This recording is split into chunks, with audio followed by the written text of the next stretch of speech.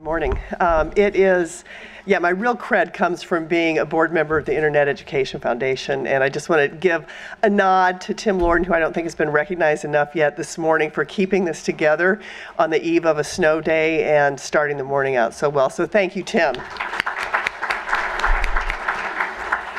So I am privileged to introduce the next keynote speaker, FCC Commissioner Jessica Rosenworcel. Many of you know her from her time as Senior Communications Counsel on the Senate Commerce Committee, as well as her tenure at the FCC, most recently for serving as legal advisor for Commissioner Copps. People come to commissioner positions at the FCC and high positions at the FCC from a variety of ways, and I just want to say how heartening it is to see someone who was such a leading figure as an expert in the agency come back to lead it. So I'd like to recognize that. Jessica's also been a leader within the commission and in the government of freeing up more spectrum for innovation, for new services to access the internet. And most recently, she's been championing identifying unlicensed spectrum, in particular 100 megahertz of spectrum at the 5 gigahertz band, which is the most significant movement on unlicensed spectrum in a decade at least. The fact that she has been such a leader at the FCC is no surprise, as during her confirmation hearing, Senator Rockefeller commented about Jessica as he introduced her that she is calm, which is no small thing. She's brilliant, and she never loses an argument. So those are three important qualities. And on a personal note, I would just like to thank Commissioner Rosenworcel for her very constructive, very calm, very balanced orientation towards a lot of the international issues that have been going on. I think she's been a wonderful partner and ally in that. So with that, it's my pleasure to introduce Commissioner Rosenworcel. There are steps.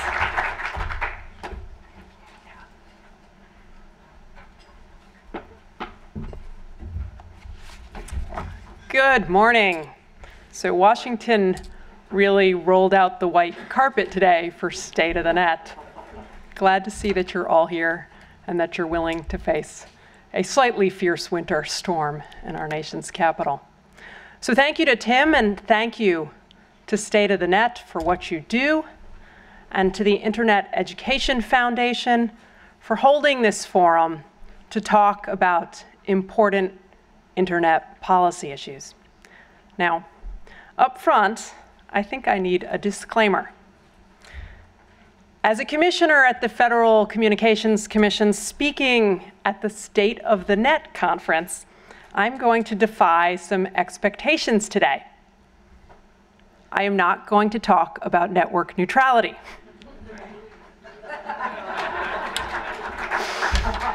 I support network neutrality, but no matter where you stand on that issue, I suspect you'll agree with me that this issue does not lack for attention.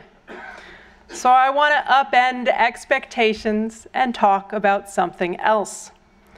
I want to talk about something that warrants more attention and deserves more support. I want to talk about Wi-Fi. We need more Wi-Fi. We need more Wi-Fi because it is an essential on-ramp for internet connectivity. We need more Wi-Fi because unlicensed spectrum is our best bet for wireless innovation. And we need more Wi-Fi because in a world of constant connections, it is responsible for billions of dollars of economic activity and growth. But I'm getting ahead of myself. So before talking about how we can have more Wi-Fi in more places, I want to tell you a story. I want to dust off a story from the FCC archives and tell you about the time the agency rewrote the book on spectrum policy and laid the groundwork for modern Wi-Fi. So, roll back 3 decades. And to help you out, here's some color. Back to the Future was on the big screen, and Swatch watches were the smartwatches on our wrists. Commodore meant computing, and compact discs were emerging as the be-all, end-all future of music. It was a long time ago. But 3 decades ago, just like today, the FCC was tasked with managing the airwaves. So the agency had lots of licenses for radio, for television, for satellite services, and a bunch of other things. But not all of our airwaves were occupied. We had a handful of obviously underused frequencies. These were the airwaves that had been designated for industrial, scientific, and medical uses. But the services we imagined were going to develop in those bands, they never quite did. In part, because under FCC rules, they had to contend with interference from some widely used devices that were growing really popular 3 decades ago, microwave ovens. In fact, so little was happening in this spectrum, these airwaves were known as garbage bands. The conventional wisdom was that they were just junk. They were scraps of spectrum where the demand for wireless services were just going to be limited. But this is where that story, it takes an interesting turn. The FCC decided to think differently. We decided we could do more than just dismiss these bands as junk. So we decided to abandon the traditional practice of providing licenses to single operators to control in specific bands for specific purposes. And to do this, we decided we needed to ask experts for some big, bold, and creative ideas. And once we got started, the questions, they multiplied really, really fast. What if the FCC decided that they didn't have to dictate what technologies use these underused frequencies? What if instead the agency just set some basic technical parameters? And what if we gave the public access to these airwaves? That would mean instead of thinking about spectrum like a license or a lease on a property, we would think about it like a highway, where if you obey the basic rules of the road, you can do things and go places. So in FCC circles, this was some edgy stuff. It was a move away from command and control spectrum policy. It was a different way to think about interference and optimizing our airwaves.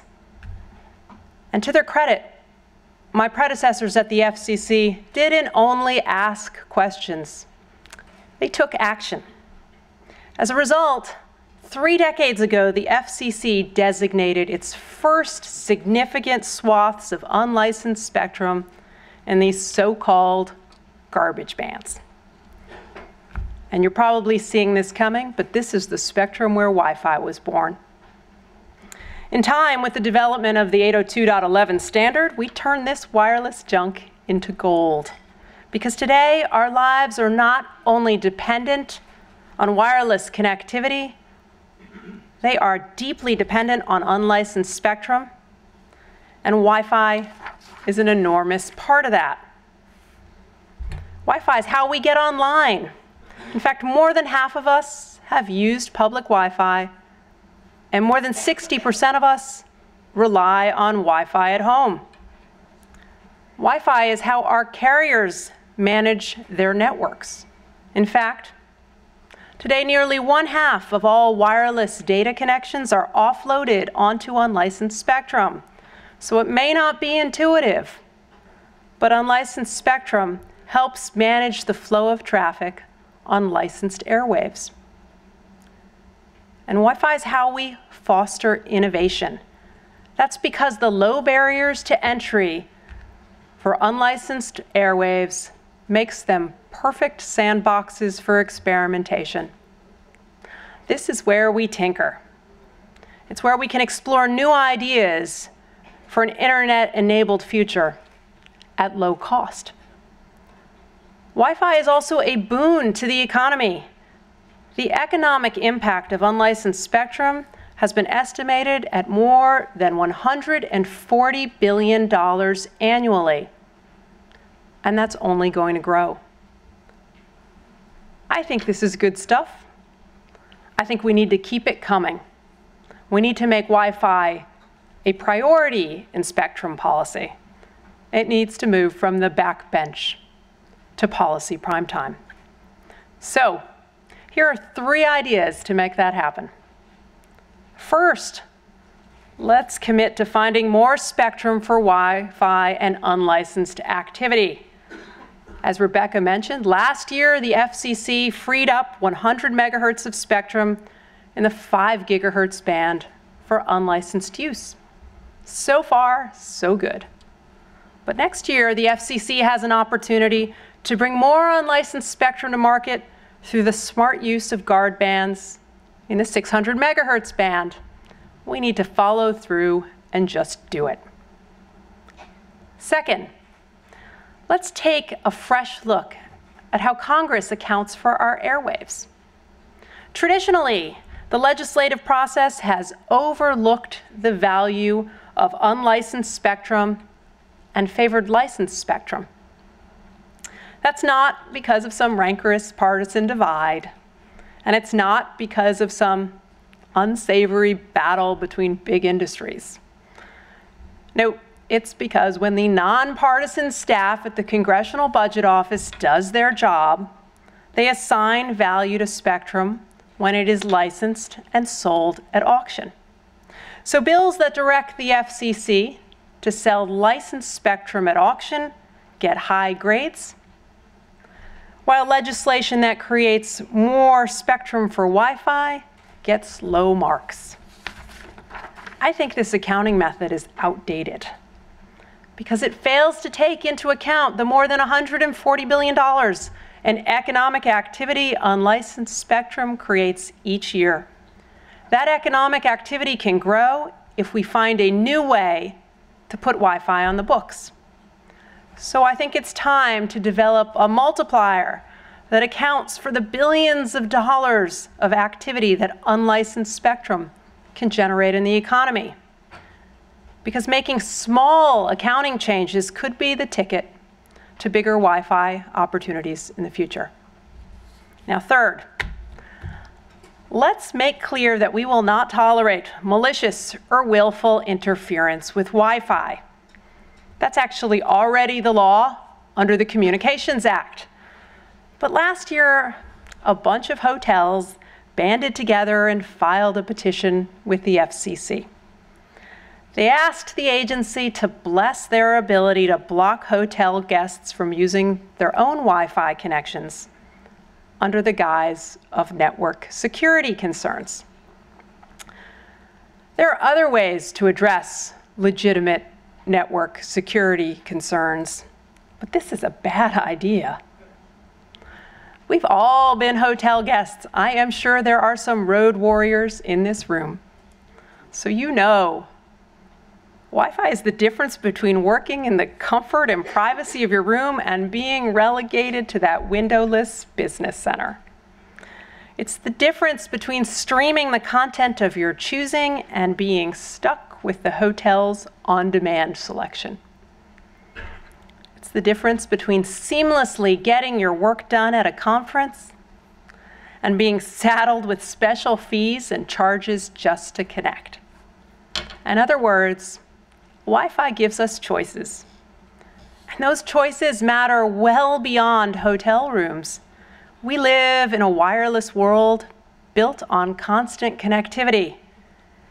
Having more ways to connect in more places makes us stronger and will help grow our economy as the internet grows less visible precisely because it becomes a part of everything we do. So let's not let this petition linger or create any uncertainty, and I hope my colleagues at the FCC will work with me to dismiss it without delay. So there you have it. I think the state of the net owes a lot to the state of wireless connectivity. And I think the future of wireless connectivity will be stronger if we make some more room for more Wi-Fi. Thank you.